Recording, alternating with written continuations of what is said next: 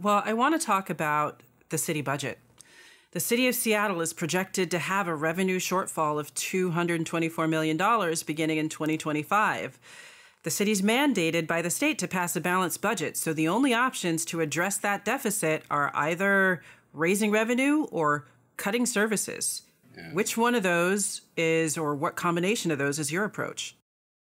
Yeah, it might be a more, I respectfully, reject the paradigm. It's one or the other, cutting or modifying maybe, and we can consider new revenue opportunities. But I think my starting place is operating within existing state law, meaning, we have to have a balanced budget and start with whatever city budget we do have in place. And, so that's my starting point. We need to identify what's working well, spending wise. What kind of, I personally support audits of city budgets, independent third-party audits even of city budgets, potentially across the board to identify and regular ongoing monitoring and systems evaluations to make sure we're getting the bang for our buck and making sure whatever dollars we're spending are wisely spent.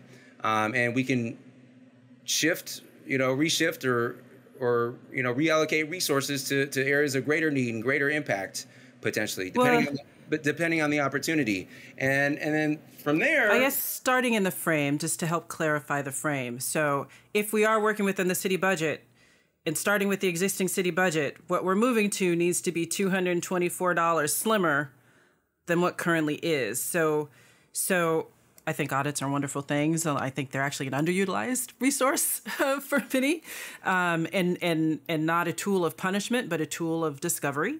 Yeah. But if you do have to cut, if you are starting from the point of let's take this budget and see where we can trim, where are you starting? Where would you prioritize those cuts? Yeah, I'm not going to prioritize any specific area. I'm not going to come in and target any specific area. Instead, I'm going to approach it with a curious mind and, figure out what are those programs and services that are well delivered, well administered, and we're seeing results for, and what are other opportunities where they either need potentially additional investment or maybe reinvestment, and kind of going from there. And then that's kind of like the framing that I kind of view this as. And then from there, if everything after all that work, it's a set of it's a spectrum, a set of analysis that kind of run side by side and in parallel. But, from there, let's look at, taking the issue of homelessness, for example.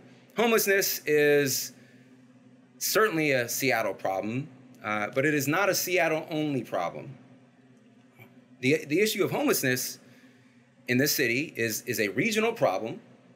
It's a county problem. It's a state problem, and it's a federal problem, and it's a share. So I think not only should we not try and solve the issue, whatever the issue is, whatever the challenge is, alone and in a silo, we need to look to those other partners and other governments for helping to co-design and co-engineer the policy solution. Step one. Step two is we also need to look to them for, help funding the specific solutions as well. I would push for more. That's one area where I would push for more funding of the shared responsibility model. And from there, let's explore public-private partnerships, building housing, affordable housing. There's organizations and private organizations, including some companies who, want to contribute and help address the problem. And so working collaboratively with them to figure out what's doable, how we can potentially close some of those gaps and fund them. And then let's look at new revenue opportunities after that. And I know there's this new progressive revenue task force or whatever it's been rebranded. It's called something else in Seattle now, but and then let's look at new revenue potentials and opportunities. But there's I kind of think about it more than just I try to avoid the either or. I mean, but wouldn't that be the position that you're in when you're elected? You have to trim the budget by $224 million, absent finding new revenue, which is going to take a little bit to trickle in and get started anyway. So you're going to have to make that call as a council member, right? I'm going to have to make the call to be a responsible steward of whatever dollars we are spending. I'm going to have to make the call of being, doing my due diligence to make sure that we're operating within the existing city budget, identifying, system deficiencies and opportunities to improve and streamline and allocate and sometimes reallocate resources. Yes. Gotcha. Okay. And the last thing I just want to touch on is back to a budget issue, those Progressive Revenue Task Force recommendations that did come out, especially now before this revenue shortfall. So if dramatic cuts are to be avoided, there does need to be some new revenue in place. Do you support or will you be advocating for any of the recommendations from the Progressive Revenue Task Force or any other ideas you have? Yeah. Thank you, Crystal. So, and we talked a little bit about my, kind of how I view the budget and operating with the existing, looking to, additional government partners at all levels and funding sources and public-private partnerships, and then, expanding, looking at new revenue sources. But you asked a question about potential new revenue sources.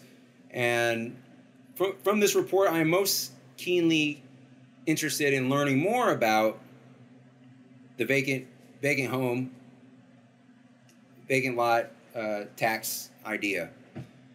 That seems to be potentially, I don't know, I would love to learn more and explore and closely study, examine the feasibility of that. But that seems to be just the most low-hanging fruit opportunity in terms of, one, creating revenue. We shouldn't just create revenue for the sake of it. It should have a purpose and incentive and disincentive structure behind it. I think that will help address the